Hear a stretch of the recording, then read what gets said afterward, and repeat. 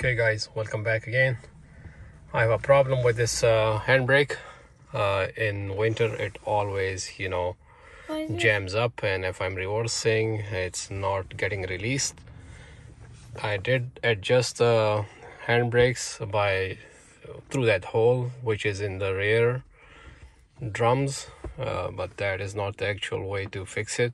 Let me show you guys how to fix this problem. So I have only like two clicks, and on the second click it pretty much locks up, but it doesn't hold the car at all. And sometimes if I start the car, even if I release the handle over here, I have to press this thing down, otherwise it's gonna be on even though handle is down, but the brake light is on. If I push the handle down, no, it's off. There are two things. There is a cable that is probably a little bit rusted, needs a little bit of lubrication, but let me show you guys how to adjust the handbrake proper way. Okay, so first of all, loosen up the lug bolts on both tires, the rear tires. All 100 series Land Cruisers, I believe, takes 22 millimeter, and all the 80 series takes 21 millimeter tire iron. So this is 22 right here, and then just loosen them up. There is a lock also. These cars come with a lock, so nobody can steal the rims or tires. No, this is the key to it. Put that in, and then using your 22 millimeter tire iron, just rotate it and it will open this lug. Okay.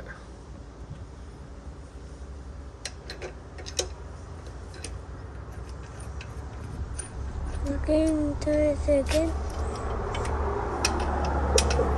I can actually see it. Now you just need to loosen up the lug bolt. Don't have to take it out.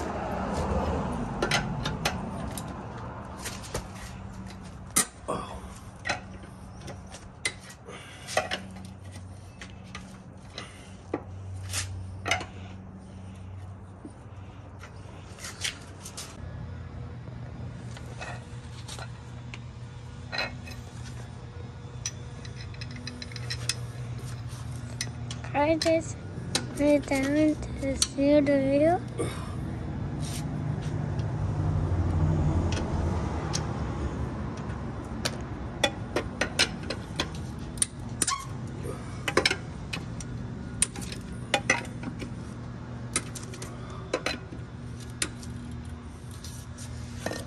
Okay, so the front wheels are chocked, transmission is in neutral.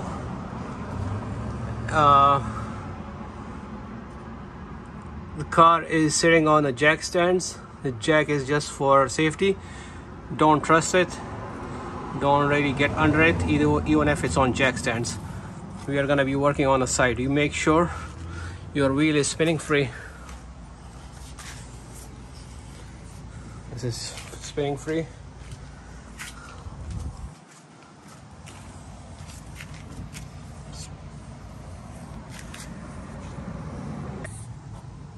Normally, if you guys want to adjust the handbrake, the easiest way is to bring this grommet all the way to the bottom, and then there's an adjustment screw. You insert a flathead screwdriver in it, take this grommet out. It's just a rubber. Insert that flathead and either rotate it upwards or downwards, and that's gonna make your handbrake tight or loose. But that's not very accurate way. So I'm going to remove this brake caliper with the bracket. There are two 17 millimeter bolts which are accessible from the back. One is right here and the other one is right under it. I sprayed it with a WD-40, let it soak for a few seconds, few minutes, and then I'm gonna open the whole bracket instead of just the caliper. And once I remove the caliper, then I'm gonna take out this disc, spray some lubrication over here so it's easy to slide. If you guys are planning to replace this, you guys can be a little bit careless and hit it with a hammer from the back side, but I'm not going to replace my brake disc, so I'm gonna use a bolt, which I'm gonna bolt right into here so it can push it outside. I was able to remove, to loosen up the top 17mm bolt. Don't use your ratcheting driver, it might damage it, so it's just a regular ratchet. A 3/8 driver, not a ratchet. So the top bolt is loose. Let's do the bottom one. Oh my goodness.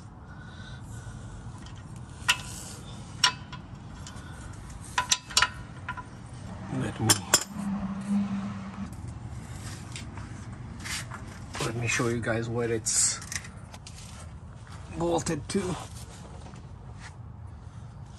I removed the top one. It's loose, but now the bottom one.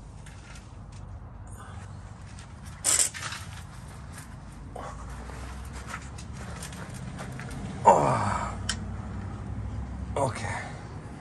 Yeah, don't use your ratcheting driver, it might damage the gears.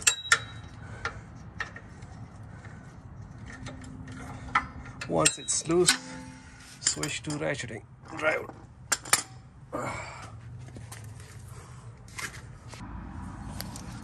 I think I have to remove the caliper first, so let's remove the caliper. Wanted to take the caliper along with the bracket out, but it's stuck pretty bad. So this is 8mm dust shield.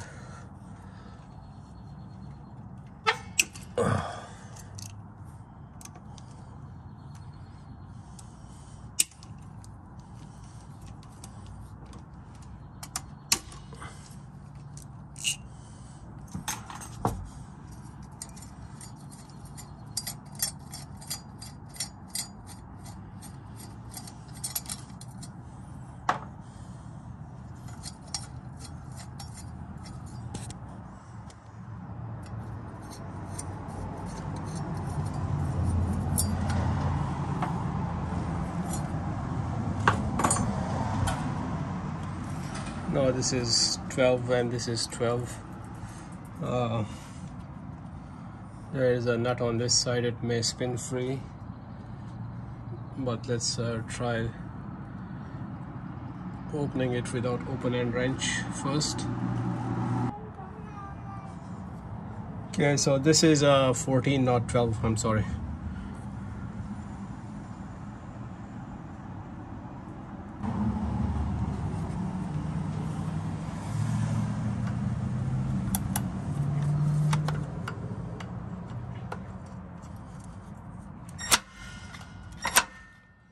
This thing is gutless.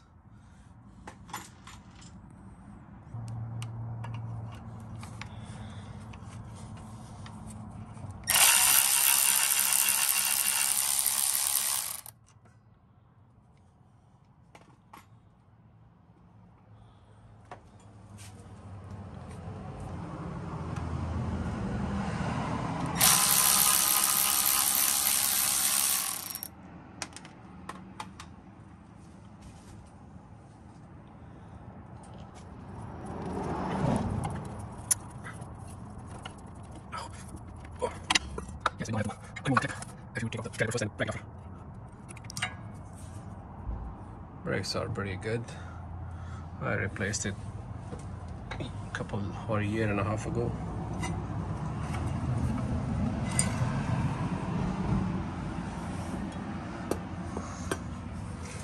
Oh, let's see.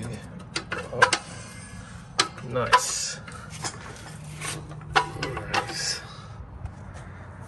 Let me open this guy.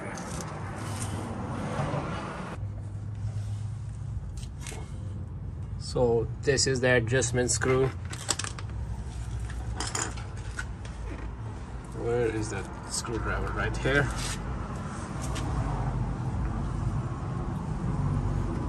If you guys rotate it downwards, if you rotate this downwards, it's gonna loosen up the emergency brake pads. If you rotate it upwards, it's gonna get it more tight. Let me show you guys how you do it. Okay, so you put this in there. Oh. See this resistance? That's not good. It shouldn't have any resistance. So let's get it loose. It's sticking to these pads.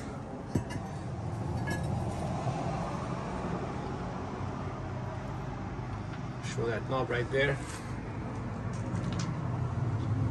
Bring it one rotation down and then put it back on.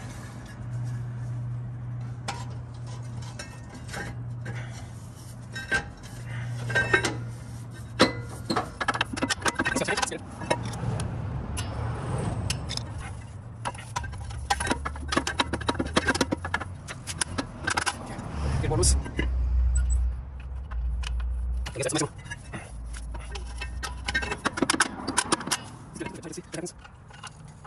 Let's see. I'm gonna get it tight all the way and I'll show you guys.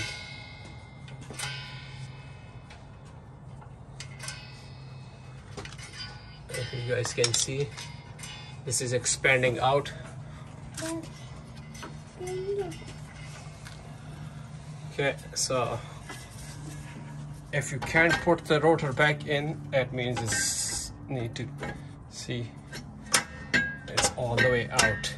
Now we have to find a sweet spot where it's just in the right spot so we can fit this easily and take it out easily. So see, this is completely no go.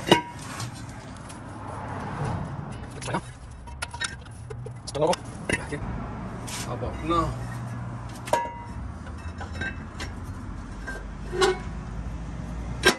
Yeah. Let's see. Get a bit tight. Let's see if it can fit. No, let it loose. Let's see. Yeah, right there. Let's leave it a bit more loose so we don't have to struggle taking it out.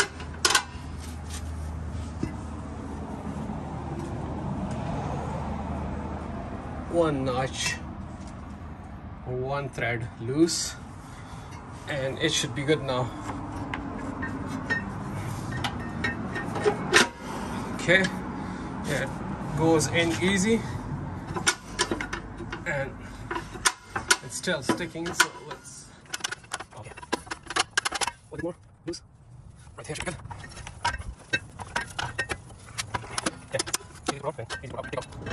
Easy to put it back in and very easy to take it out. Let's see. So you gotta look for this sweet spot right here, you know. I'm gonna make it a bit more tight. Once you find that sweet spot, that's it.